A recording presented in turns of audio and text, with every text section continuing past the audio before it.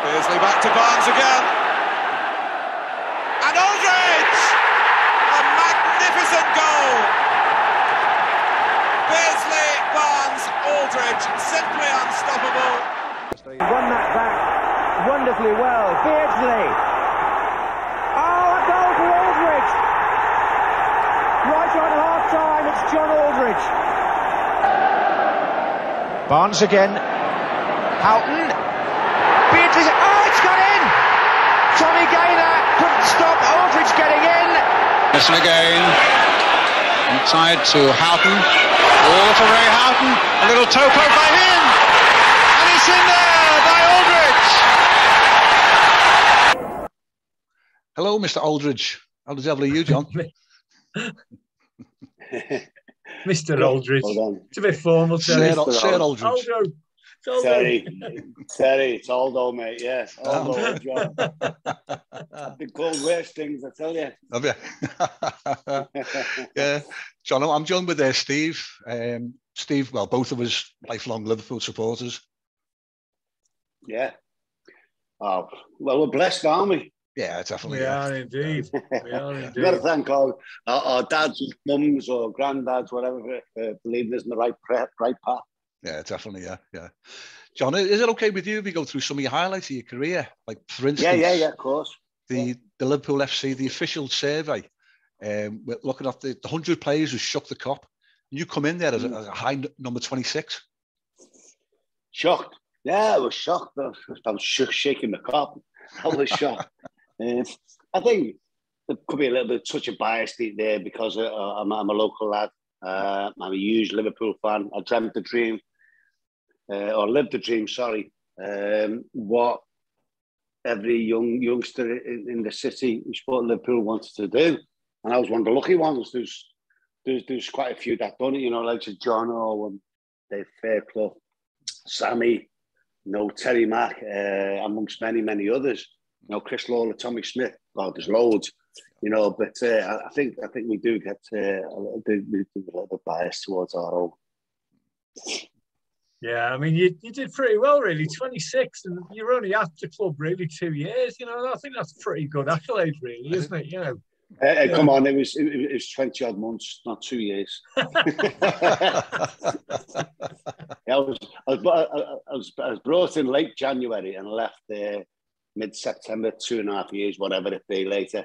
Yeah, it was short, but I could only do what I was brought in to do, and that was score goals. And you know, I did that, and I'm very proud that I scored 63 in 104 games.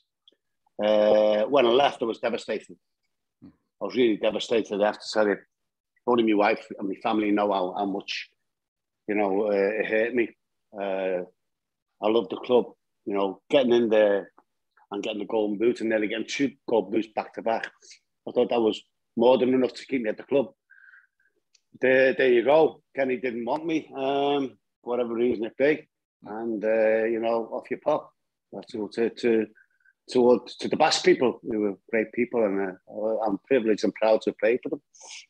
You want to do the Welcome back. In an exclusive interview for Kickoff this afternoon, John Aldridge has been talking to Clive Tilsley about Liverpool's decision to let him go. John, if Liverpool and Real Sociedad can agree terms, what are you going to do? Well, obviously, I'd speak with the Spanish team, you know, see what the score is on that. But it's never really been my desire to leave Liverpool. As you know, come here 2.5 years ago, and it was my dream move of all time. And I've done fairly well since I've been here. But now, you know, you don't seem to get the games. I'm sitting on the bench and I seem to wasting a bit of my career away. It does seem as though Liverpool are prepared to sell you, though, now. It looks that way, yeah. Obviously, they've talked terms with Real Sociedad.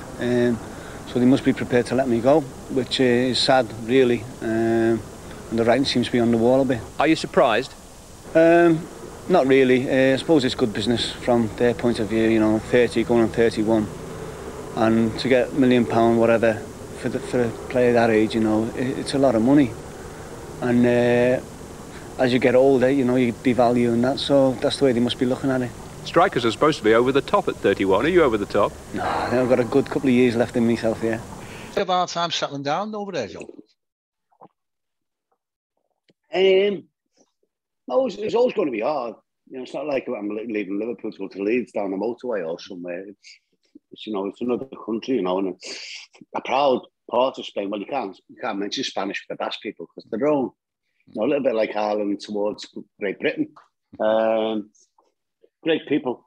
Yeah, just get a little bit used to because Joe went back and I was there on my own for a bit. And 70 or 80% didn't want me there anyway because I was the first non-Basque player. So I was opening another door for the club. So there was a lot of pressure on me, which I was aware of, but not as much as. I didn't think as much as when I realised when I got there. You know, the press release when I got there. Wow, geez, I couldn't believe how many people were there. And then I went to the training ground. It was all graffiti, and I couldn't speak Spanish at that time. I didn't know what I said, thankfully, because it basically was saying, Aldridge, piss off, we don't want you type of thing. So yeah. But I can well understand it, you know, because I know about politics over in Ireland. It's very similar to what happened there. And I respect them for that. But all I could do is just play as best I can, work really hard and score goals from them. The first two meaningful goals I scored was against Barcelona at home, which we drew 2-2. And after that, it was plain sailing. Yeah, I mean, it must have been. I mean, that was great to score the goals against Barcelona. Obviously, they took it into their arms then at Real Sociedad. But it must have been a massive tug. As you said, you never wanted to leave Liverpool, but it must have been a massive tug when you scored that penalty in the 9-0 defeat of Palace, and that was your last game when you were away. I mean, I was gutted, you know, and I'm sure you were worse, obviously. Yeah, you know what? People keep on going to that moment. And I have to say, it was scant consolation. I just wanted to score my last goal in front of the Kop. Made sure I didn't miss it. The game was over. There's no pressure on me whatsoever. So yeah. But what took me aback was at the end of the game when, you know, all the Kop and ground stayed back and they were singing my name. It's one of the most emotional moments of my life, you know, amongst few really. You know, when I ran off that pitch and knew that last time I was going to play for me beloved team, and it was really, really emotional. I have to say, threw my shirt in the crowd. I didn't know what to do, to be honest. Threw me boots in, and he threw them back at me. So there you go. No, but it was lovely, you know, that they showed me so much respect because I was just one of them. I got lucky, you know. So yeah, it was. But they have to move on then. The day after that, I realised it's all gone and just move on then. Few good early touches, and I think most of the Everton lads have had a good touch early on, which will help them. This is Nicol looking for McMahon. Good through ball. He got away from Ratcliffe. Oh, and John Aldridge in a great position, and Liverpool have scored in their first attack.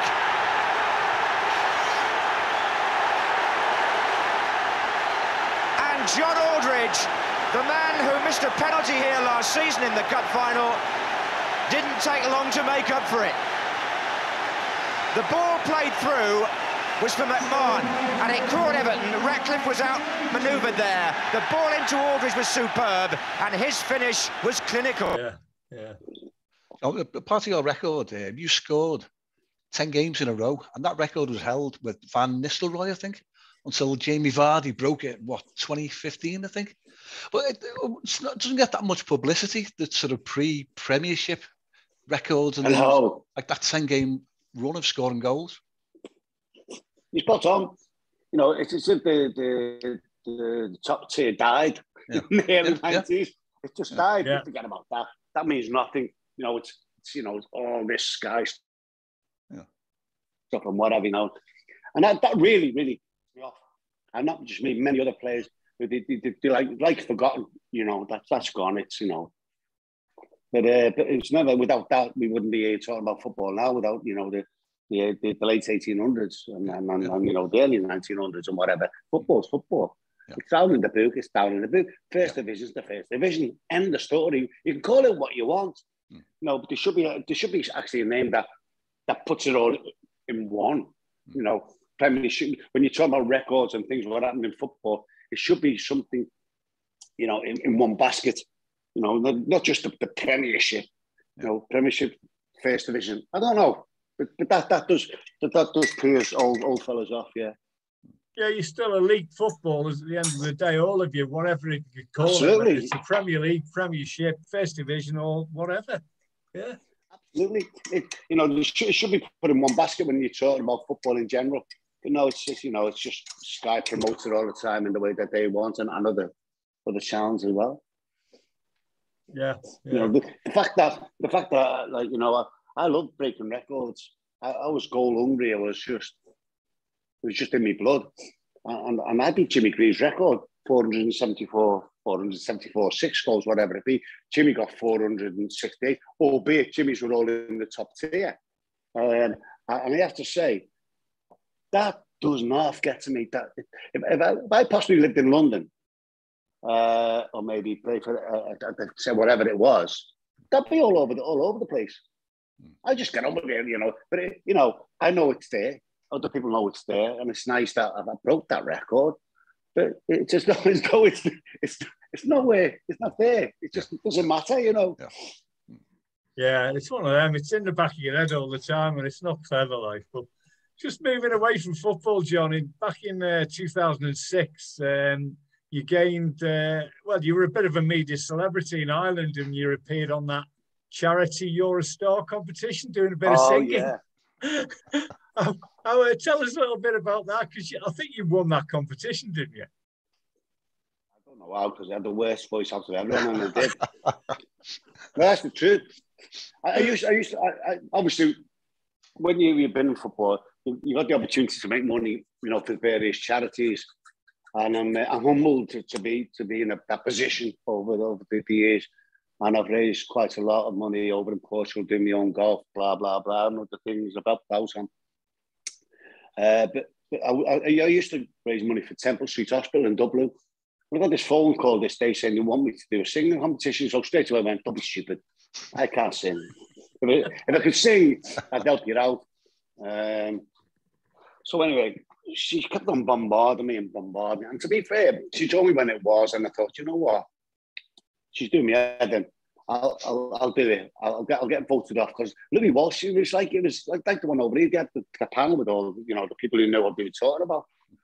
And but I didn't know. I really, because I didn't see RTA, I didn't know what it was all about. So, because a long story short, I went over there. There's, I don't know, 12 or 14 celebrities. You know, you get knocked out every night. It's live on television. I didn't know none of this. On like 4 times a week, and it's massive. Everyone watches it. So all of a sudden I've gone, whoa, I'm in a bit of a pickle here. So the first night I was absolutely, you weren't allowed to drink beforehand, but I was, I made sure that I had a big glass of wine because I was shaking. I went on live. You're live on television. You got to remember the words. I wasn't a singer. Anyway. One of the songs, I forgot the words. Ring of Fire. Ring of Fire. And I'm going, fuck the words. I'm going, no. Anyway, he kept on keeping me in. Every time you're waiting, the spotlight's on you, I'm thinking, oh, please get me out. Please get me out. But he didn't. And I ended up winning, only because of anyone who played with Jack Charlton would have won that anyway. I was just the way it was. People loved team under Jack. But I look back on it fondly because I raised about 200 grand for the kids. And when you go in when you do go in the hospital, it's very, very humbling. You know, it brings you to tears. You know, if you go to any kids' hospital and you see what I love kids. God, geez, you know, you do anything for 12 kids, wouldn't you? Yeah. So I didn't get a penny. You know, I just got the thing paid for, hotel and whatever, flights and whatever. I didn't get a penny, and they maybe got a couple of beers on the house. But you know, I walked away from that. And that's one of the greatest things I've ever done in my life, because I was out of my comfort zone. Yeah. John, was it a big deal for you to sign for, or to decide to play for Ireland rather than England. Was Jack Charlton, was he a big influence on that? Yeah. I met Jack when we played semi-final against Villa. In the Carabao Cup. It was the Milk Cup at the time. Oxford United was there.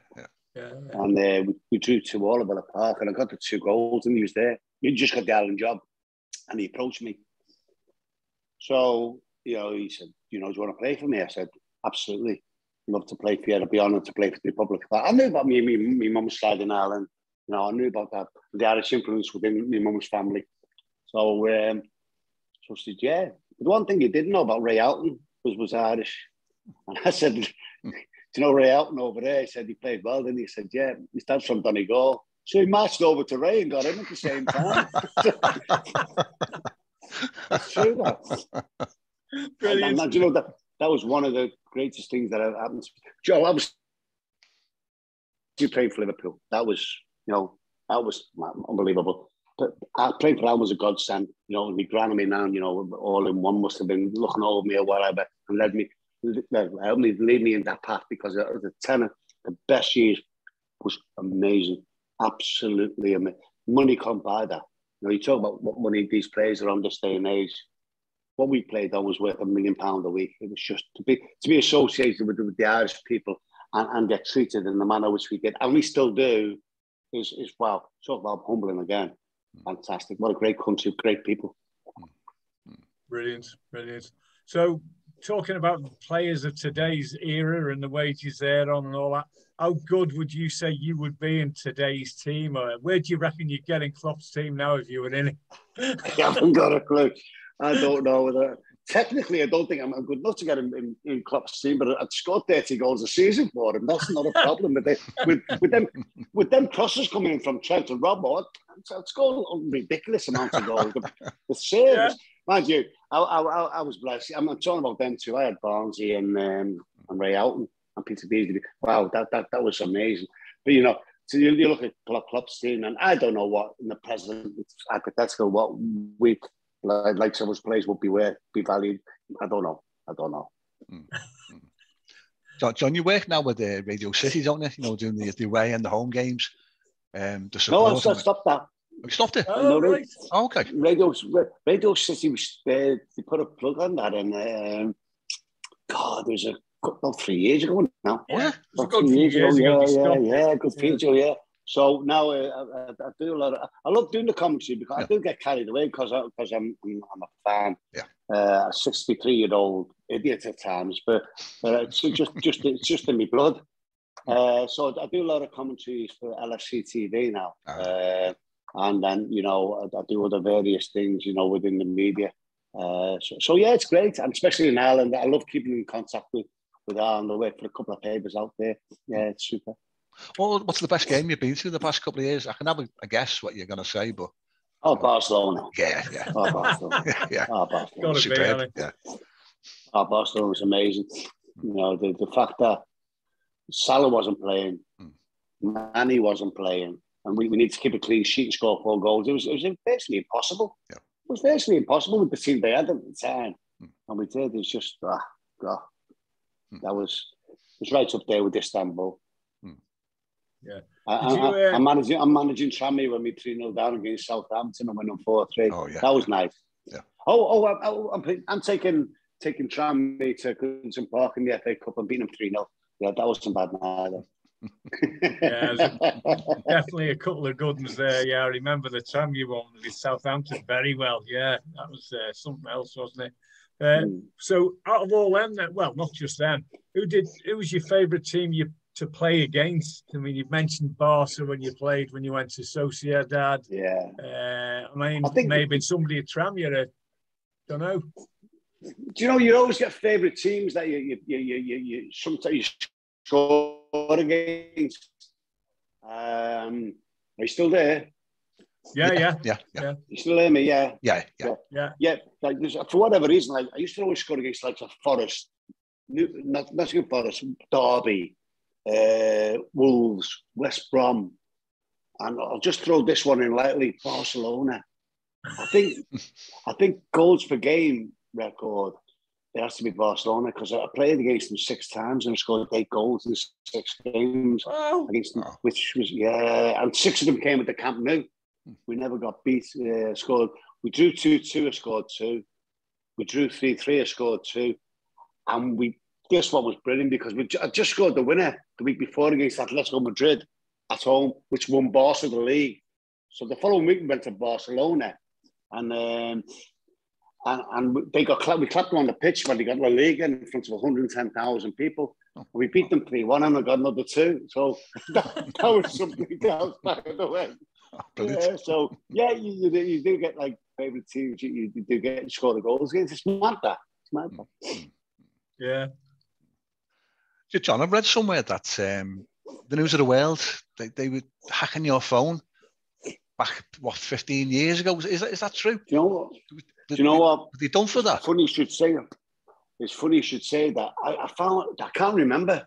I remember something. Now you bring that back on me. I forgot about that. Yeah. But I did get someone on the case, but for nothing. I got nothing. And I do actually forget. What happened there, Terry. But someone sent me a link or something. But they having a look at my phone, yeah. Wouldn't have found anything there anyway.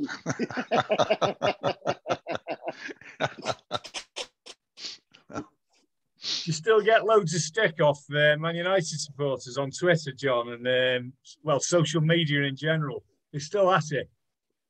Or eased off now. They're just jealous of our club, aren't they?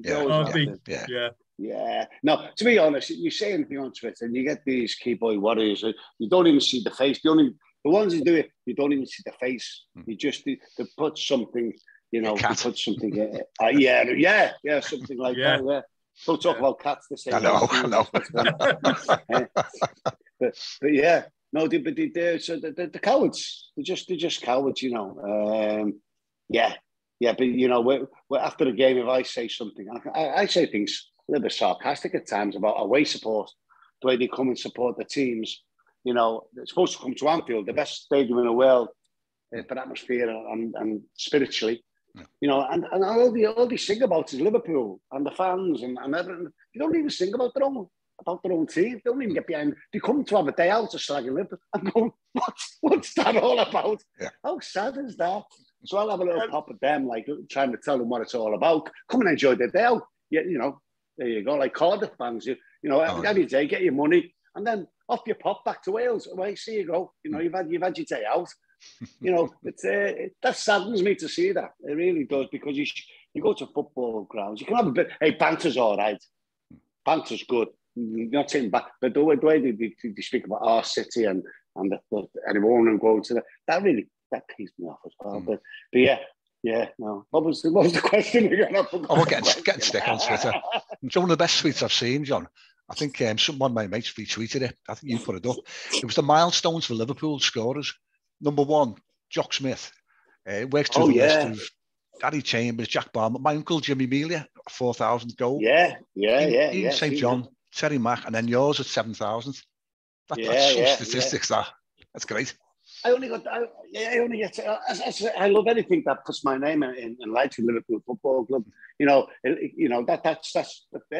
it's brilliant, absolutely brilliant. It'll always be there for people to see, there's a few things I've done for Liverpool, and I like goals per game ratio. Whenever Mo Salah's shown, I'm just underneath with Roger Hunt, and I think Jack Barmer might be in there, and it's great to see that. I'm so proud, because it's my team, and I like people to know actually what I've done for them, in such a short period of time. Yeah. What was the best game you reckon you played in, John, at Liverpool? Well, there was so many meaningful games. The best performance was probably beating Forest 5-0 that night. They were second in the league. They were second in the league, to put it, bluntly.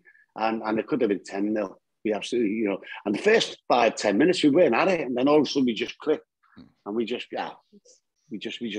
tore them apart. That was brilliant to watch. It really was. That was it. Yeah, it was. Just the joy. It sticks in your memory, that.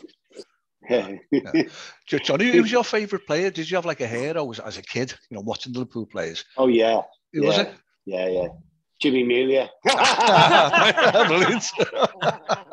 Thanks for that, John. No, do you know, Jimmy, I've seen Jimmy playing that team. No, mine was always Roger. Yeah, thought so. Yeah, I loved him.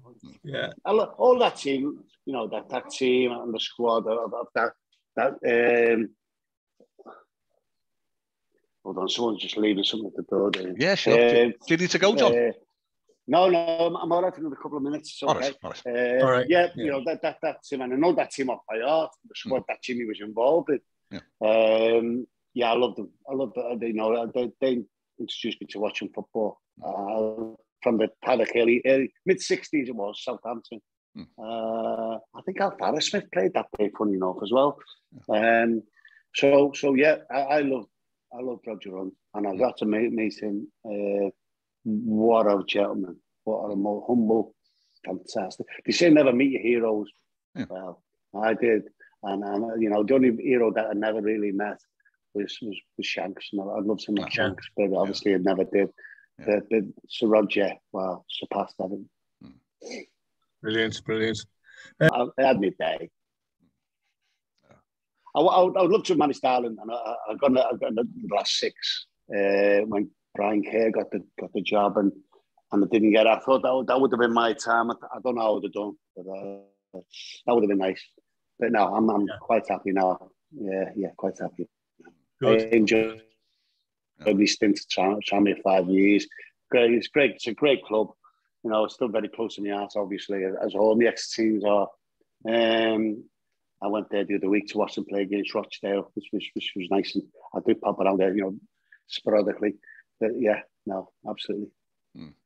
John, I'm aware of the time. I know you've got to be elsewhere, haven't you, soon? Can I just ask a sort of fantasy league type of question, if you don't mind? So going back, if you're manager at Tranmere and you had a choice of 3 current Liverpool players to go in that Tranmere team, who would you have? The team that's playing now? Yeah. For Liverpool? Or for anyone. Go back from all time. From, you know, you had your choice. Bit of fantasy, like, but... Well, Steve Gerrard again, anyone's team, wouldn't he? Yeah. Steve Gerrard, Sir Roger. I'd say Kenny Dalglish, but Kenny got rid of me, so he's out of the equation. And Kevin Keegan. Oh, yeah. I loved him, by the way. Oh, Keegan. When I used to go home and away, that team was a great team as well. Keegan was amazing. What an amazing player. But I always go, you know, before I go out, my all-time Liverpool team would be something like Clem in goal. Right back would have to be Phil Neal, most decorated player. Left back would be Emlyn Hughes. 2 centre-backs would be Van Dijk and Hansen. 2 midfield players, it's 4-4-2, by the way. The 2 midfield players would be Steve Gerrard and Graham Souness. Left wing, John Barnes. Right wing, Kevin Keegan. Up front, Dalglish and Roger Hunt. That would be my dream team. Oh, imagine that. That was something to ponder that. Brilliant. Yeah. So, yeah.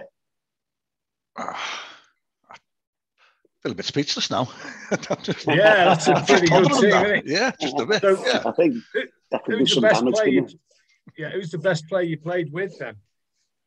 Would you say? Barnesy. Barnesy, yeah. Without doubt. Yeah, without doubt. Yeah, brilliant. Amazing. And what about rivals? Who's the one you hated playing against then? Brazy. And big Paul McGrath as well. Paul was such a great player. Yeah, absolutely. He had terrible injuries, didn't he, on his knees? Didn't he didn't have to go training, did he? He just turn up for the match, Paul McGrath. Yeah, he couldn't train. Just a bike wear. Yeah. And do you know what else, lads? He was alcoholic. There's a book that you should... You like reading books? Yeah, read it. This book was called Back from the Brink. Brilliant. Yeah. Oh, really cool. Very good book. Brilliant book, in fact. Brutally honest on there, isn't he? You know, about what he... Absolutely. Having a drink first thing in the morning and looking for the rest of it. And what he had to go through, obviously, a little bit of racism early on and things happening in Ireland when he was on his own. You know, it's a great book. Yeah. Powerful. Yeah. Ah. You in for the day now? Are you going to the game tonight, John? Or yeah, I'm working the game. Yeah, I've got a couple of things to do now, and then I'll be off to the game about 4:45. Just do a bit of work for the club. Yeah, you with Steve Othersall or see Steve Peter tonight. Sorry. No. Steve works in the lounge where I go tonight, so I'll see Steve. You know, obviously doing the commentary now for the game, Radio City. So yeah, always look forward to seeing Steve. We're good mates. And then do me a bit of hospitality before the game and make sure that Ian Callie's my mate. I make sure he sits next to me in every game. You know, just look. I'll try to look after him. You know, tell him you see, I love him. He's talking about I'm talking about that team going back. Yeah, Callie is an absolute. What a legend, what a man, what a gentleman, what a lovely bloke. So I always make sure that we have a little bit to eat before the game, and I say, come sit next to me, Callie. We always win when you sit next. We always win anyway. It's just my excuse to get to sit next to me. Yeah, he's a lovely fella. He is really lovely fella, isn't he? Super. Yeah, absolutely, yeah. Oh well, John. Sorry, I keep calling you John, don't I? You always call you Aldo. Aldo. Yeah. It doesn't matter. I don't know. Ah, sound. Yeah. Listen, brilliant. Really, thank you very much. It's been a delight chatting with you. It has. All right, mate. Pleasure, lads. Have a good day, and you take care. All the very best. Yeah. And you, John, let's look forward to 3 points tonight. Yeah, he's right. Absolutely, lads. You'll never walk alone. Take care. Damn right. All right, nice one, John. Cheers. See you Thanks, later. John.